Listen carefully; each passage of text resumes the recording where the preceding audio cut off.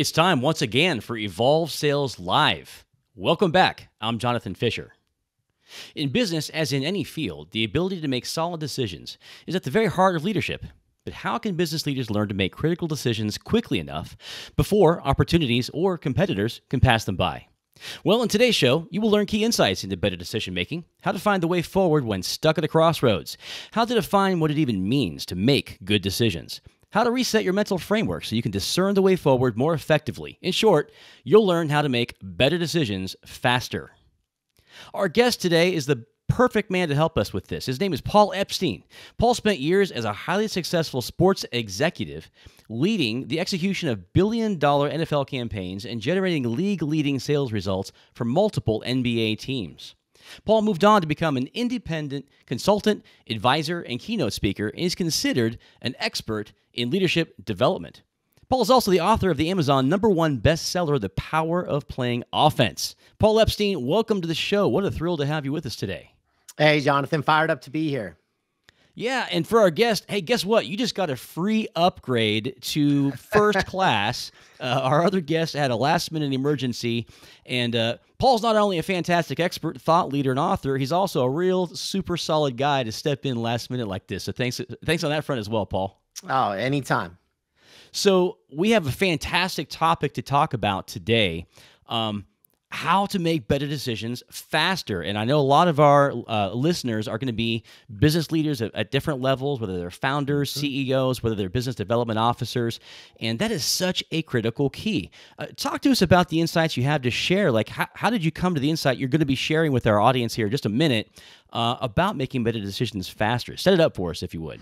100%. And actually, this is perfect timing because hot off the press, literally 1 week ago, I hit send on the official book manuscript titled Better Decision Faster. So it is now off in Publisherville. So this is, you want to talk somebody that's coming in hot. When you write 50,000 words on something that you feel that you've got some level of expertise in, but more importantly, how is it portable and shareable with the world so that everybody that applies it can make better decisions faster. So the backstory, you mentioned the best-selling book, Leadership Playbook, The Power of Playing Offense. So that was spring of 2021.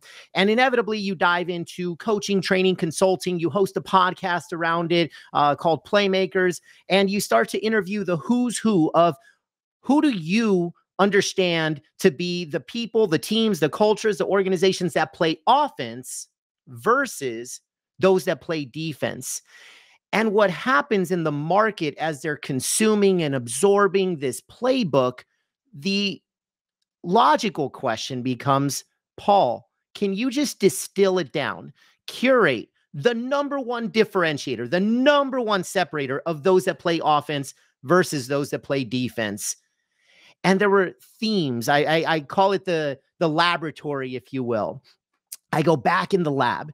And as I'm doing both qualitative and quantitative research, and again, just being a practitioner in my day-to-day operating role, wearing the hats that I've already mentioned, and there were themes that started to emerge, themes of intentionality, themes of decisiveness, themes of massive action, however imperfect it may be. There were people that were always moving forward versus those that stay stuck on the sideline. They're paralyzed at those forks in the road. It's just littered with stress and anxiety and decision fatigue and overwhelm. And so when I really put it on paper, I asked myself, well, action, whether to take action or not, in and of itself is a decision. So the lowest common denominator is decision-making. That's the separator of those that play offense versus defense. But let's not just make any decisions. Let's be intentional in how we make those decisions. So I'll share today a process and a system that I call the head, heart, hands equation. And ultimately, that's it. The head, heart, hands equation is the framework, if you will, of how we can not only make better decisions, but let's make them faster.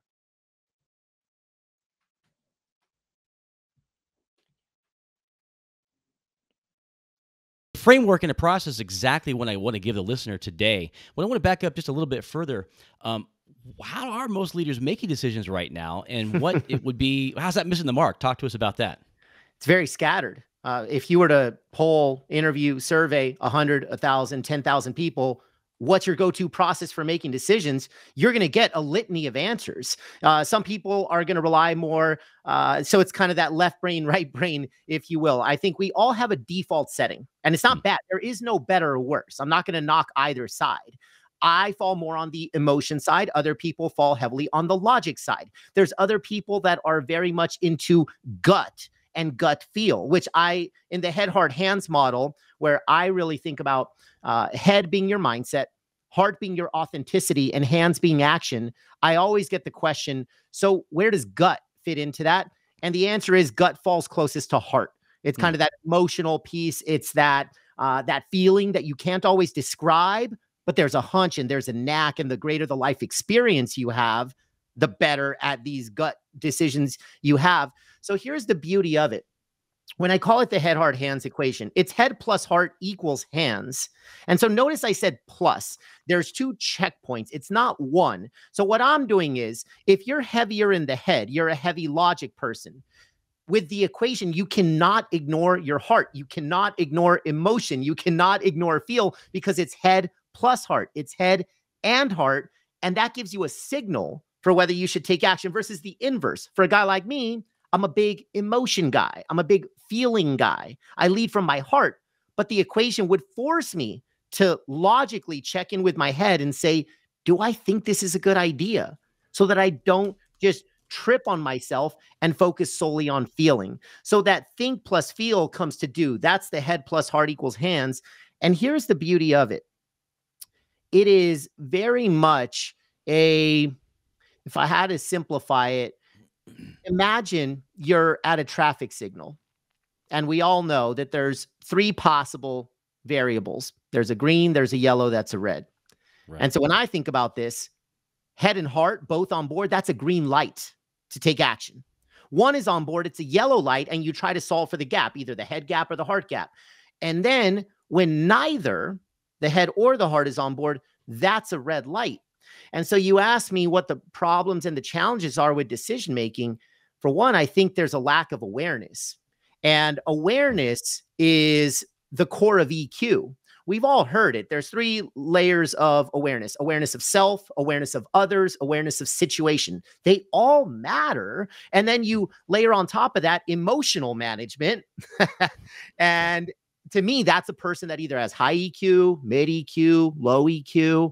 And so the table stakes and the gaps, if you will, of what I think leads to poor decision making: A, lack of awareness; B, there's a gap in ownership. You know, like Jocko Willink wrote Extreme Ownership. And can you own not just the good and not just the right decisions, but can you own the bad? Can you own the controversy? Can you own the adversity? Can you own the setbacks? Can you own the hurdles and the obstacles? All of that. It's just character building 101. So I think leaning into that ownership piece of all of life is critical. And then the last one would be intention. How many folks are being intentional as they enter each day? Are they being mindful of how they show up? Are they tracing back to how they make decisions, how they take actions? And is there a process or a system, or do they just go with how they're feeling in the moment, go with what they think to be true, go with what they think is going to be the crowd pleaser? Do they just want to surround themselves with yes people? Are they over-indexing in the marketplace or on external circumstances? So you could see how much complexity is in this space of decision-making. And that's why I wrote the book. I'm not trying to confuse people. On the flip side, I'm trying to take something that has been overly complex, and I'm trying to just create a very clear, simple methodology and framework, head, heart, hand equation. And I believe that when we apply it, it's a life of more greens, head and heart fully on board. Now that we're conscious, we stop running reds. And most importantly, most of business and most of life lies in the yellow. Well, I'm writing a playbook on how we can navigate and conquer that messy middle of yellow. I love that. Well, and it really sounds like this gap between the self-awareness and the intentionality, it's probably more common than a lot of busy professionals would even be willing to admit, even to themselves, I would wonder. Like, you get in there and you think you're on point, right? You think you're caring about the right things. You're bringing some energy. You think you're bringing your A game, but there's a gap there as well. I'm a little bit interested to bring that out as well. Are there some ways that I can know, hey, I think I'm in this, but maybe I'm going through the motions? What are some red flags that I might be looking at if I'm the listener? Yeah. And so, one, let's start from this place. I've got a fun fact, and I did not know this before doing all the research, but the fun fact is going to lead to a little bit of what unveils a response to your question there. So, Jonathan, this is the fun fact. And for everybody listening in, did you know that the average U.S. adult makes 35,000 decisions a day? What? You and I, every 35,000? person listening in makes 35,000. Wow. Now, let's think about this logically. The majority are, of course, on autopilot. I turn left in the driveway. I brush my teeth. I decide what gas to put in the car. Please, you do not need a head, heart, hands equation for those things. Right. But now let's drill in. Yeah. No wonder there's paralysis by analysis, right? Yeah. So there's a couple types of decisions, from the big to the small. Let's start with, and by small, I don't mean by importance. I actually think it could be the inverse, because the reality is we're not making mass critical decisions every single day. Some of us in higher stress, higher pressure environments believe that we are, but the reality is there are some days that there's not a life or death decision you're going to make. So two types of decisions. One is the moment by moment. And so the way I would think about that is mindset, energy, attitude. That comes back to the intentionality. Am I managing my energy in an intentional way? Hey, some really crappy thing happened in the morning, but I have an important meeting with an investor or founder in the afternoon. And so how do I dust myself off and show up at my best? That's going to take intentionality. That's going to take awareness. And so there are these small by size, but big by impact decisions. Then when we zoom out, there is a smaller quantity of decisions we make in a day. So in sports, I have to use a bunch of sports metaphors because that is the world that I know. MVPs are most valuable players. I call these your MVDs, your most valuable decisions. And those are those critical forks in the road. Strategy A or B, time spent on X or Y. This is how you choose your priorities. Relationship, am I in or out? Do I do the deal or not? And you could see how, is one of these decisions going to make or break your business or life? Likely not. However, the compounding effect of being intentional about your MVDs, that is the separator between the business that will boom or bust, the leader that is revealed versus loathed. All of these things have these massive, massive implications. So that's just a greater way of understanding that when I wrote the playbook, yes, it's for MVDs. It's also for how you're showing up each day, because that's going to give you the clarity, confidence, and consistency that you need to be the best leader possible. The mental game, so critical. 100%. Well, I want to delve deeper into that in just a moment. First, a reminder to our live audience, hey, everybody, this is live for a good reason. We want you to participate. This is your chance to bring questions and get them answered right here, right now with our expert guest. So go ahead and start posting those over in the chat. And when we get to the bottom of the half hour here, we're going to veer over into some Q&A and get you some great actionable insights. Also, it's worth mentioning, we are powered by a fantastic platform. One of the most important decisions any leader has to make is how to add to your team. You need to add to your team quickly. Some really great professionals that can work from anywhere in the world.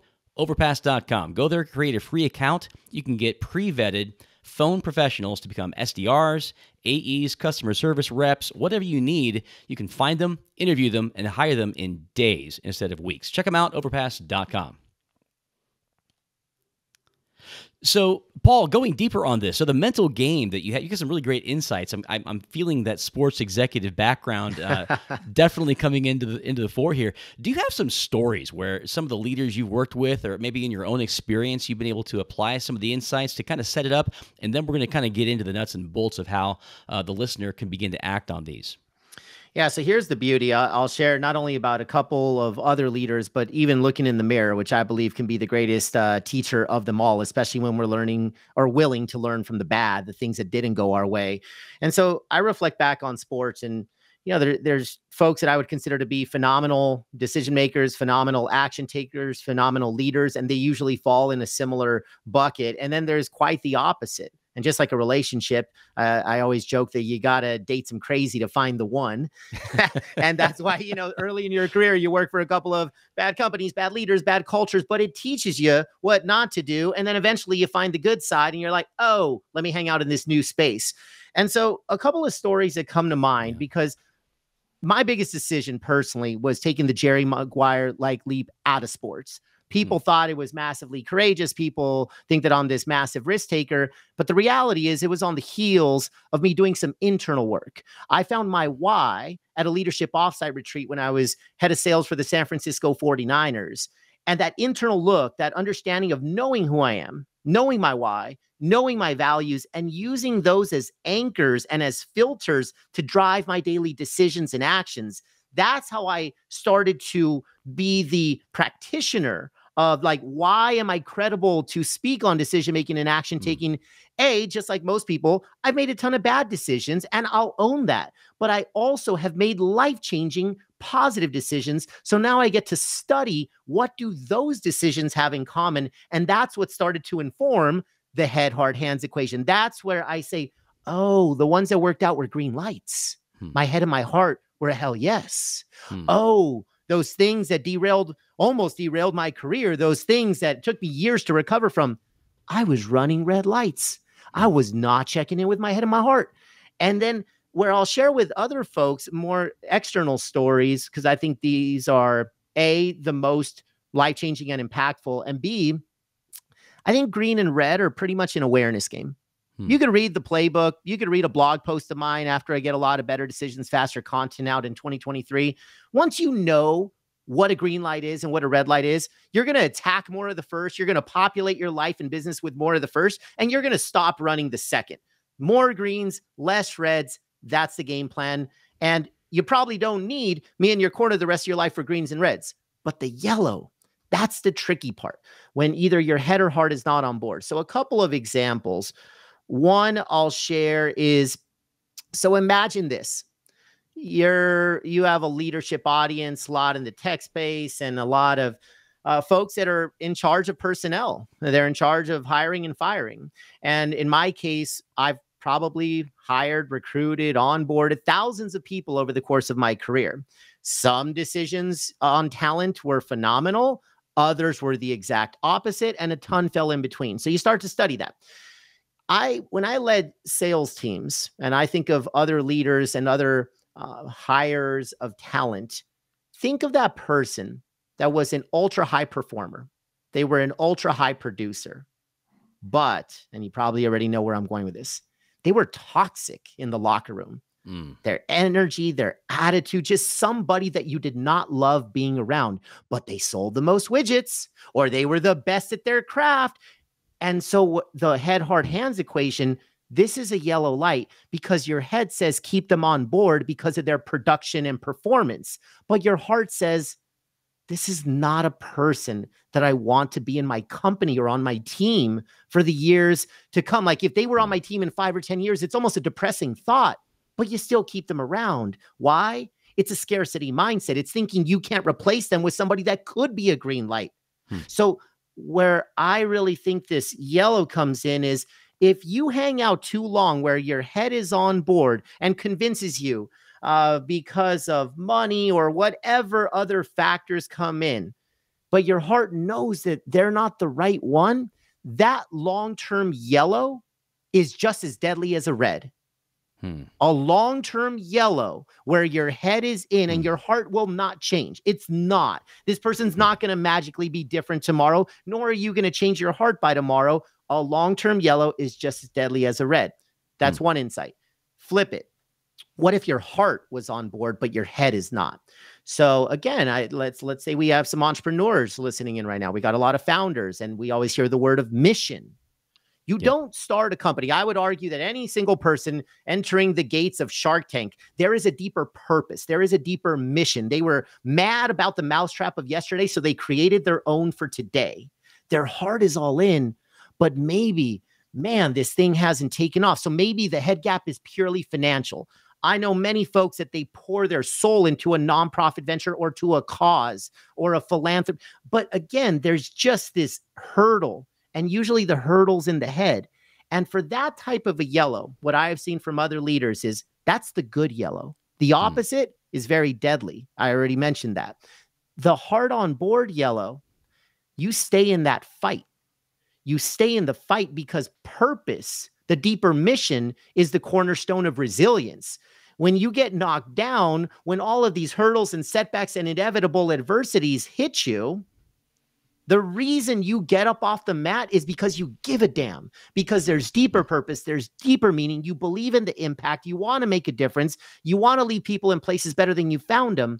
So you stay in that fight because your head can be improved. Maybe there's a limiting belief that's getting in the way. Maybe you need to talk to a coach or a mentor. Maybe there's an advisor that can logically kind of help you improve the situation. But the hard part you already got. Your head's in. So that's the good yellow. And that's the yellow where I have seen others, when they stay in the fight, that yellow ends up turning into a green. I think that's so powerful because many times when we feel that ambiguity, we read it as just one category of a thing, and we just put it in the same bucket for kind of like later consideration. I think is what we kind of do. We compartmentalize that in a different box. Mm-hmm. But what you're saying is they don't all belong in the same box. If you're ambiguous about this set of factors, you can't ignore that. This set of factors, make sure that you take a decisive action on, either way, I guess is what you're saying, but do so appropriately. The ambiguity of decisions, you're calling that yellow. I like that. I like this, green light, red light, yellow light methodology or a rubric that you're using. Mm-hmm.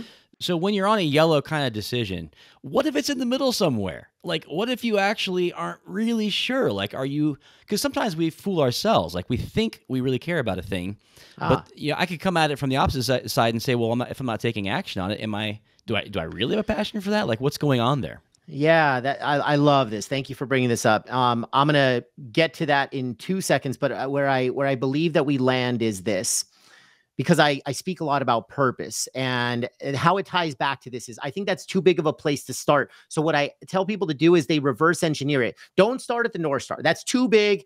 I'm the win Monday guy.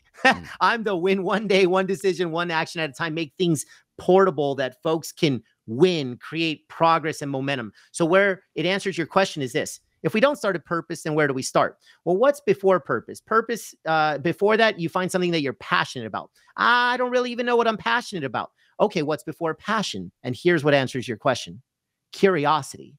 So if you took it now in the logical order, curiosity sparks passion, can unearth purpose, but it's in that order. You don't start at purpose. You start with curiosity. So if I'm in my early 20s, I'm deciding, hey, I got to experiment in the job field because I want to figure out what career path I want to figure out what I'm called into. Let's start at the lowest common denominator. And so to your point, sometimes there's not a clear green, yellow, or red. Sometimes you just don't know. And if that's the case, then you can handle it one of two ways. I think in my case, where you say, well, you got to take on some jobs to figure out what the right ladder to climb is. And then once you climb a ladder, you got to ask yourself, is it leaning against the right wall? So that's going to take some experimentation. That's going to take some swings and misses. But when you hit, you also have to be aware enough to step into that. Yeah. Versus, I do think that, okay, here's a good analogy. All of us have probably gone through some think tank type exercise where we put 50 Post-its up on the wall. It's end of year planning. And what should we prioritize for next year? And there's 50 possible things. And so with my framework, I would tell you to get to a green, yellow, or red, only move forward with the greens, peel and just trash the reds. But the yellows, the other approach is this. Sometimes you're in a position where you can hold off on the yellows, but other times you need to step into them. So I just think that's where awareness comes in. And I would say, if you can create a situation for yourself where you can identify a green and do that in lieu of a yellow, then you can just truly, the decision is not to make the decision. So indecision can be intentional. I think when indecision is accidental or when it's caused by paralysis, that's a difference. I'm not paralyzed by that Post-it. I'm saying, no, I can fill my 365 calendar, or we have enough cooking in our lab. We have enough cooking in our company. We don't need to tackle those yellows. That's intentional decision making to not move forward. So that's kind of how I would break that down. Is some things you do need to move into curiosity and experimentation, and others you can be on the sidelines and just say, like, here's a real example for me. All my business and thought leadership right now is primarily to a B2B audience. Awesome. Well, guess what? I'm a proud father of a soon-to-be 2-year-old. And so the more and more that he's knowing what's going on in the world, trust me, there will be books in my future. I will write books for kids. I will develop the leaders of tomorrow, not just today. Am I doing that tomorrow? No. Am I going to do it? Hell yes. When am I going to do it? I don't know. It's just on my roadmap. So that's I've made the decision, but I'm being intentional that tomorrow is not the right time for action. I love that. Well, let's see if we can't recap then. So if I'm a listener and I want to really begin to implement on this, I love the overall framework you've laid out. Give me the process now in a recap fashion, 1, 2, 3 steps. What do I do? The way we make better decisions faster is we apply the head, heart, hands equation. To define them, head is mindset, heart is authenticity, hands are action. So when you're deciding whether to take action or not, there's one of 3 outcomes, just like a traffic light: green, yellow, and red. When your head and heart are on board, that's a green light. Take action. When only one is on board, that's a yellow light. You try to solve for the gap. If neither your head nor your heart is on board, that is a red light. You should not take action. So at those critical forks in the road, at those sometimes paralyzing forks in the road, you now have a framework that within seconds or minutes can get you to a green, yellow, or red. And that's via the head, heart, hands equation. Love it. Great stuff. Well, I know that the listener is going to want to take this conversation further. And Paul, you've got several really neat ways that folks can do just that. Talk to us a little bit about what you've got on tap for us. Yeah, well, the cool thing is, so while the book will be launching Q2, Q3 of this coming year, what I wanted to say is there's a couple of precursors to it, because how could we possibly make better decisions faster if we didn't have clarity and have confidence? And so with my partners at the Y Institute, this was an assessment that was a life changer for me. I've now been sharing it with the world, and this is a free gift for all of your listeners. So I know we'll put this in the show notes, but I wanted to gift to everybody listening in a complimentary Y assessment. It's a 5-minute tool, and it helps you know who you are. It helps you know how you think, how you operate. It helps you be a more effective decision maker, because now you have that clarity and you can be more confident. And at the end of the road, we're better decision makers. So yinstitute.com/purpose is the URL. I know it's up here right now as well. But that would be a gift that I just wanted to share with the world. And of course, any opportunity to connect, paulepsteinspeaks.com, best way to find me. You can find more info on the book there, all that good stuff. Well, great stuff, Paul. You've got a really neat angle on things coming from that sports background. I know a lot of us can identify with that. There's a lot of commonality between the elements of success in both worlds, business and sports. That is for sure. Well, we want to go ahead and get into Q&A. We've got some questions to get answered on tap, and keep them coming, audience members. Let me see if we can't pick a couple here. So here's one for you from Dennis. He's asking, I'm about to train 5 people next week in a new initiative. What are the top 3 things I should make sure are ingrained? So this is a way to apply through one's team. Great question. Yeah, great question. So first I'll leverage the head, heart, hands equation as a potential thing that you can ingrain there, but then I'll kind of zoom out. And also, can we leave the question up? It'd be great. That way I can come back to it as well. So I would say this: what is the why of the training session? And so, oftentimes, so as a sales guy myself, and when I was from an entry to executive level in pro sports, I used to just train solely the what or the how. And then I started to realize, when we're not clear on the why, so why are we stepping into this training session? And also, Who are the people in the room? What are they motivated by? Now I can speak their language. And that's why this why assessment is so key. I literally share with everybody I work with, from a client side to a team member side, because it helps me know how they're wired. And so rather than just train all 5 people in the same way, sure, if we're just going to teach them the blocking and tackling of the tactics, that's fine. But you also need to understand that a lot of the problems that we have in the workforce right now. So zoom out a couple of years back, you had this great resignation. Now, even worse than that, you got quiet quitting.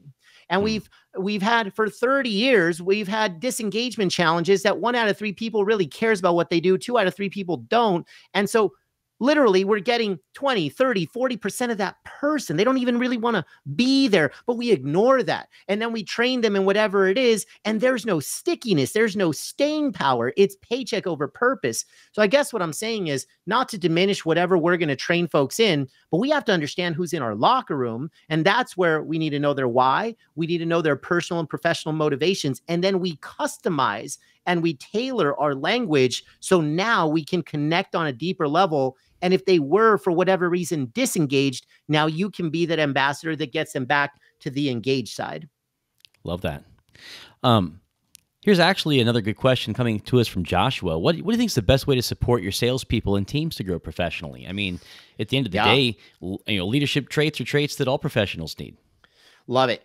For one, I would say focus on the whole person, especially in a quantitative area of business like sales, where there's always a scoreboard. And that's the home that I've had for a long period of time. I think back to folks that I would do anything for versus folks that if they paid me enough, then I would do something. And there's a massive gap in between that.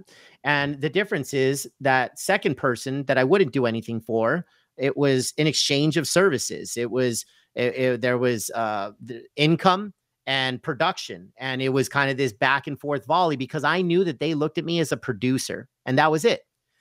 But then there were other leaders that looked at me as Paul, the whole person, the relationship. They cared about me beyond work.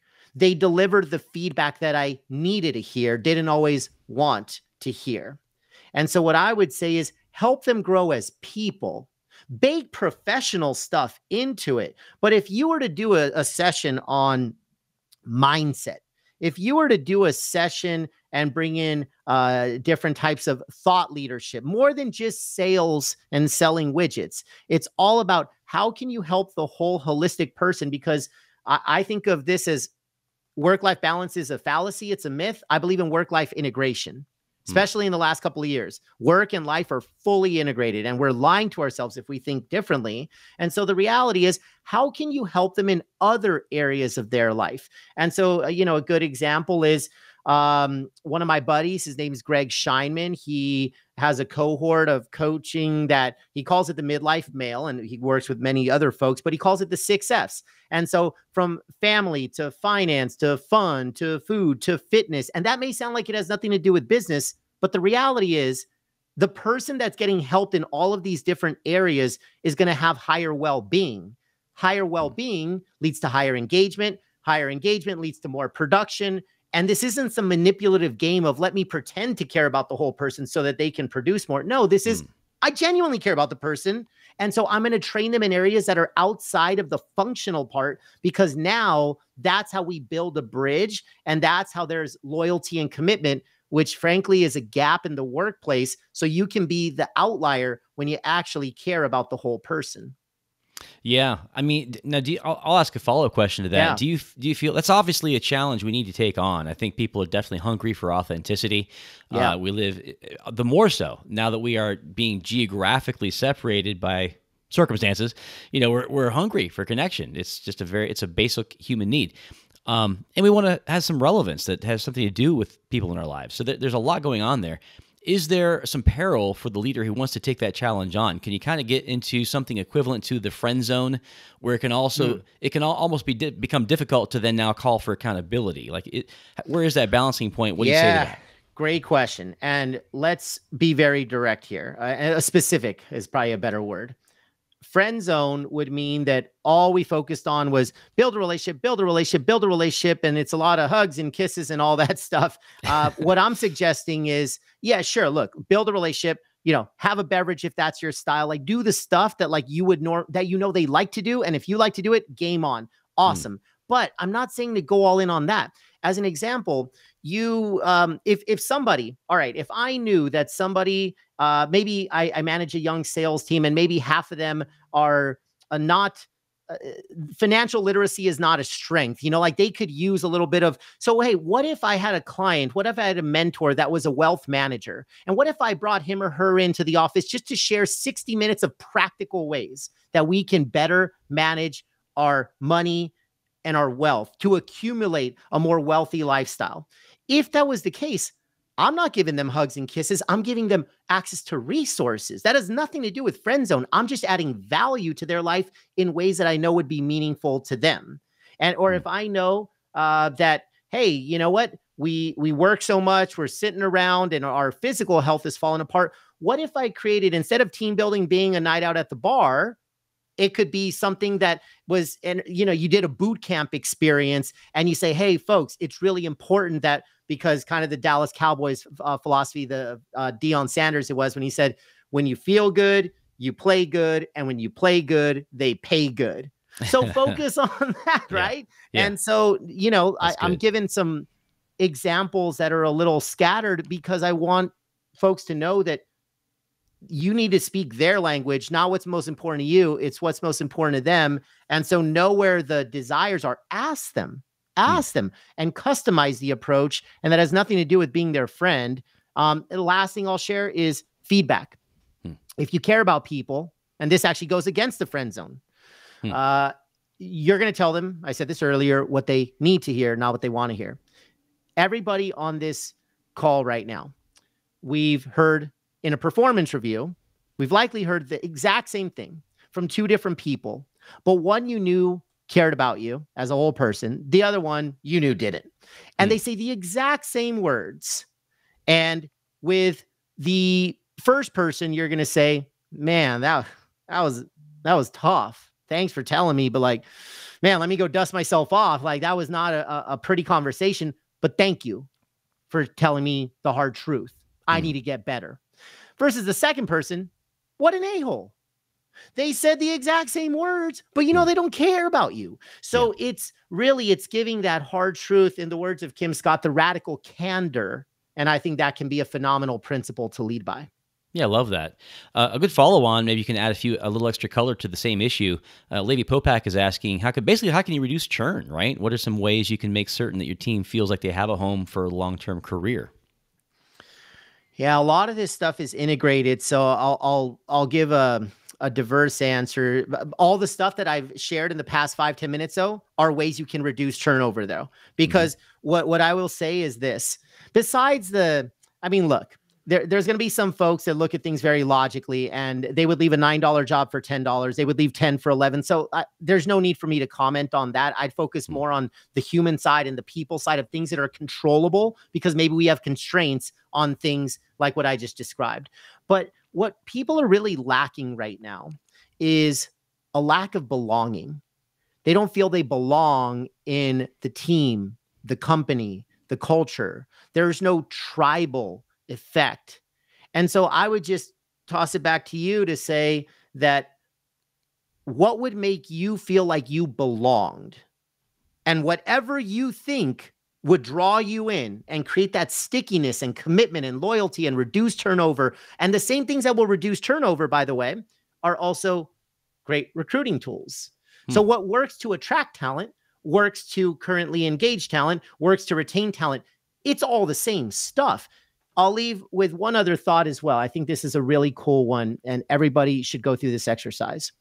Think of the greatest leader that you've ever had in any walk of life.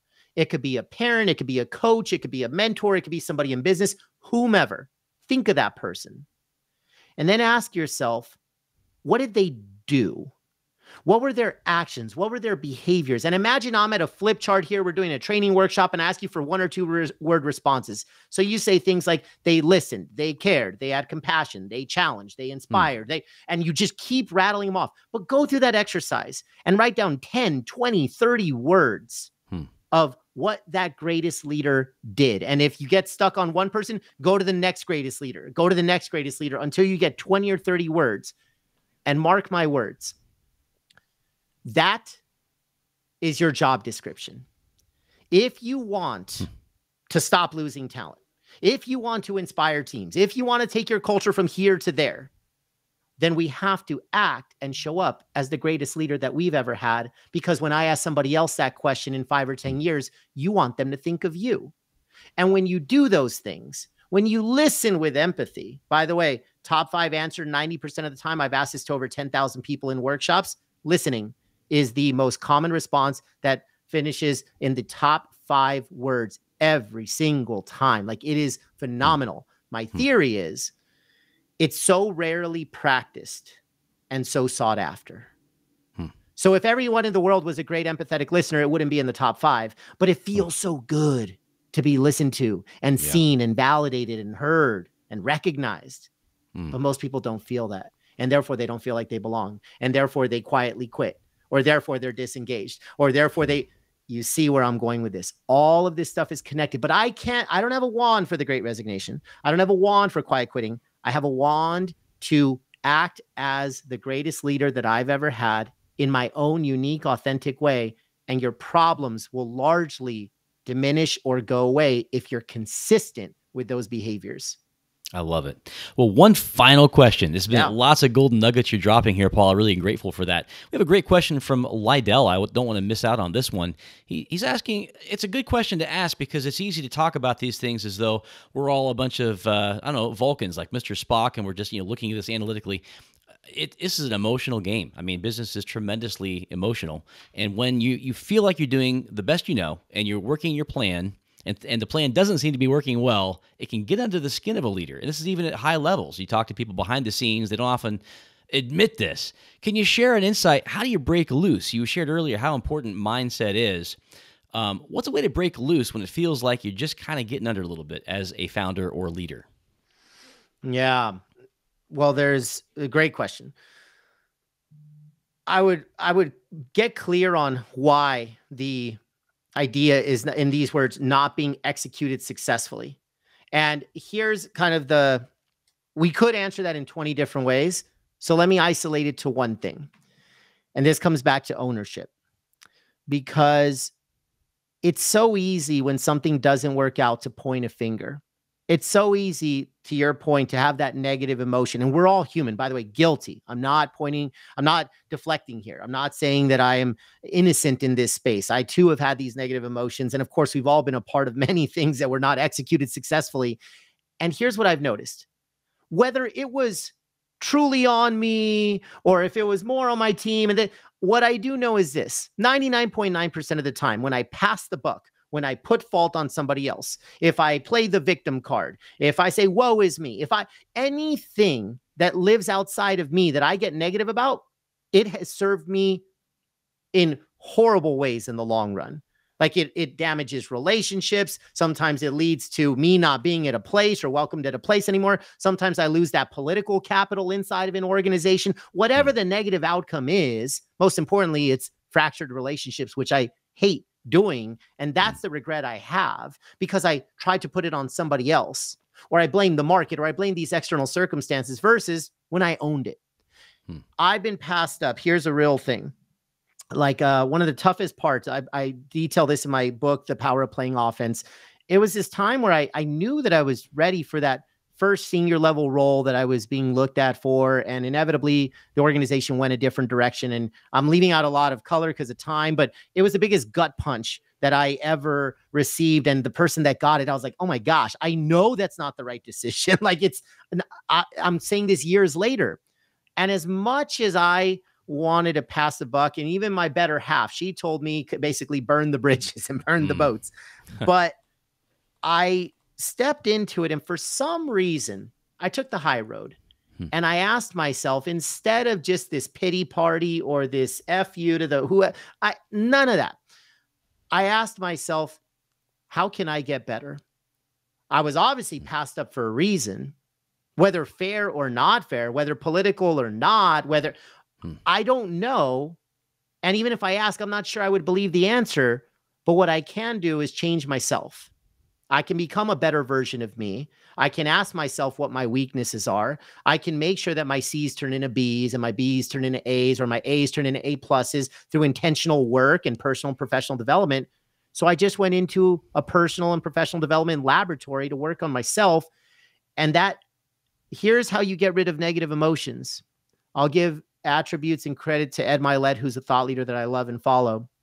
He says, it is impossible to feel helpless when you become helpful.